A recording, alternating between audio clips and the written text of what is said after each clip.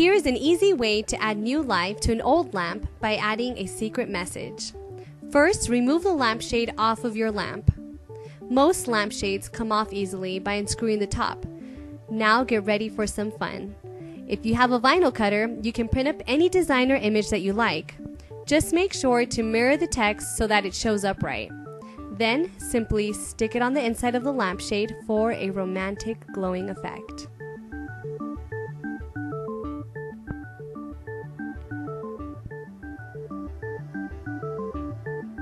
Don't have a vinyl cutter? No problem. You can also glue rhinestones to make a personalized message. It'll look great in a baby room or a master bedroom.